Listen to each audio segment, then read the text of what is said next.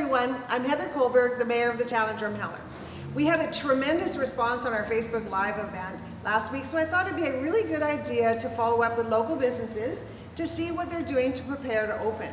So I'm here today with Heather Jones from Boston Pizza, as well as Dr. Ram, and we're going to just walk through kind of some of the tips that you need to consider prior to opening a restaurant, and for, as well as dine-in clients now rather than just takeout. So first of all, thank you both for joining me. And I guess I want to start with you, Dr. Ram. What are some key elements that we need to do or restaurants prepare to open? Like, what are some key things? Thank you, Mayor, and thank you, Heather, for doing this. So there are a number of key things, and number one thing to remember is that you're not alone with this. Alberta government has provided guidance that's specific to certain areas of businesses as well, and you can find that on alberta.ca/bizconnect, biz with a Z. And over there, you will find lots of information to start, and it's going to have some guidance when it comes to cleaning, and I know we're going to go through that. It's going to have the guidance when it comes to the occupancy. For restaurants, it's going to ask that they have certain procedures when it comes to the menus and how that might change, as well as the washrooms and how patients might flow in and out of the building. So, that's all. So let's have that website one more time, because that's important. Absolutely. So that's alberta.ca/bizconnect with a Z. Great. Okay, so let's kind of start, Heather. First of all, I see you have sanitizer. Let's talk about that. Yes, so we have sanitizer available in the restaurant and the lounge for guests to use when they come in. The sign says, please use the sanitizer before you sit down. If you're more comfortable with it, it's available to you. Okay, and I'm noticing you have tables kind of split up. Yes, so all the tables are set up at 6 feet apart. The tables that are not in use have signs saying, please do not sit at this table for social distancing. So we do have a few tables that we couldn't remove, but we've tried to clear them out of here just so it looks nice, but all the tables are 6 feet apart so we can have people in. And we're at 50% capacity in the patio, the restaurant, and the bar. So Keith was telling us the other day that it's really important that we have a plan, like you have to have, so if Keith walks in, he needs to see your plan. Yeah. So we have our guidelines here for our staff. These are posted up in our staff areas at the host hill and whatnot, so everybody knows.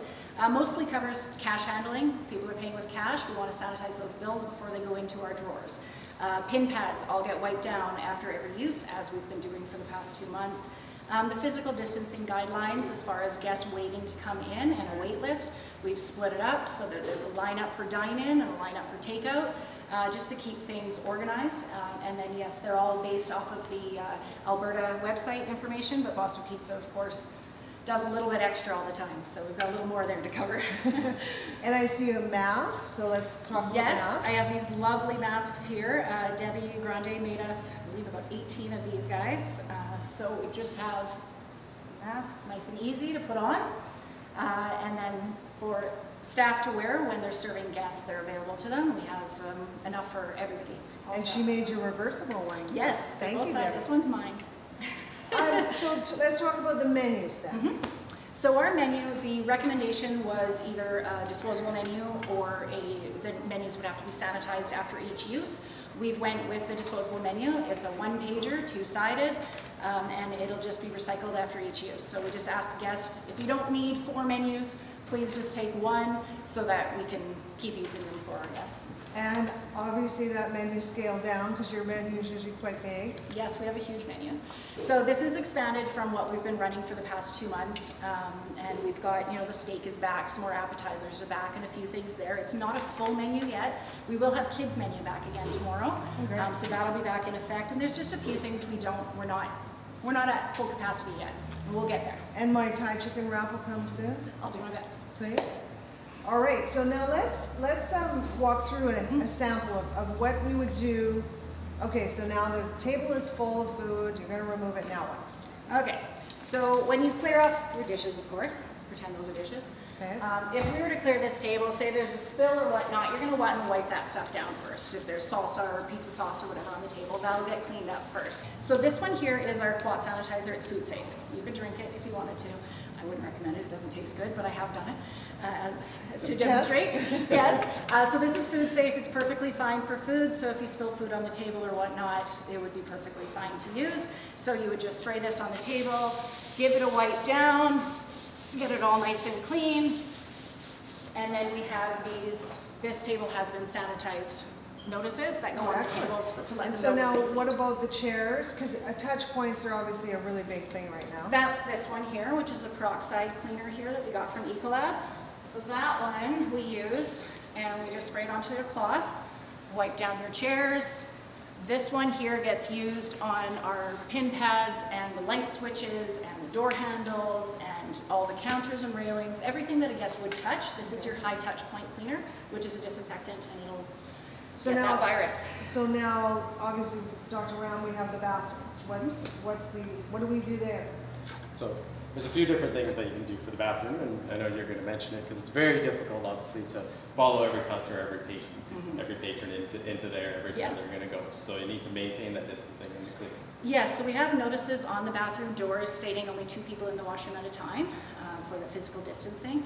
We also have our egg timer set, and so every 15 minutes we have it go off, and that's the idea of this cleaner, is that every 15 minutes we just get a cloth, spray it down, wipe down everything, including the washroom, so that those get sanitized. If we can make it in after every guest, that is the goal. So have we missed any important elements here, Dr. Round? I think we've caught some really big ones, and just so I can reiterate just some of the key ones. So you must have something that's written down that follows at least the guidance that the Alberta government has provided.